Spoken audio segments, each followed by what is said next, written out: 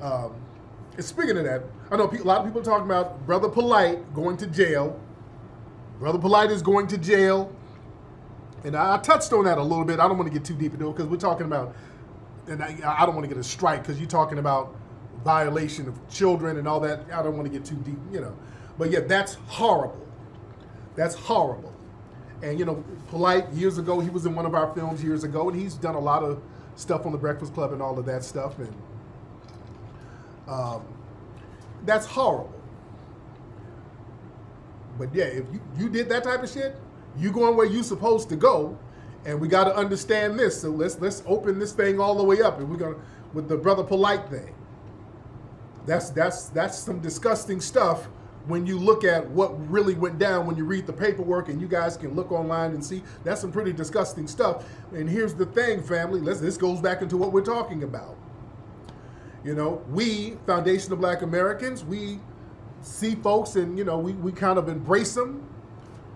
But Brother Polight is non-FBA. He's a non-FBA cat. So, again, this goes into us looking into people's background and saying, hey, man, can we bring certain people around us without checking their background? We got to start checking everybody's background. Yes, Polight is a Nigerian dude. It's Nigerian. Again, I was cool with Polight, but that type of shit messing with kids, and I ain't cool with that. And again, that's why we check people's paperwork. That's why we're checking people's paperwork right now. Yeah? Yes, Polight is non-FBA, and, you know, when I met Polight, we were cool. Everything was cool in the gang, and I was in New York filming, and he just kind of happened to be around, and then like we just got on camera with him and just had him speak a couple of words, and we used some of the footage, which was cool. And I met Polight, very cool with me. Everything was cool. He had a hat on. I couldn't see the hairline.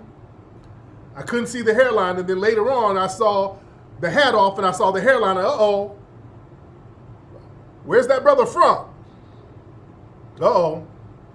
I didn't know. My brother had a non-FBA hairline. I didn't see the hairline until later. All right? I didn't see the non-FBA hairline until much later. I didn't see it until later. All right? But that's not cool. Huh? That type of stuff ain't cool. This is why we got to check everybody's background. That's why everybody's background has to be checked, family. You understand?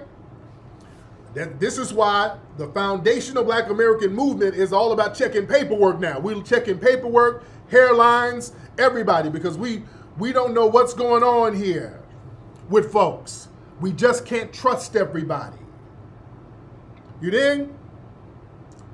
We can't trust everybody. We got to look in the background. We got to see what's going on. Yeah?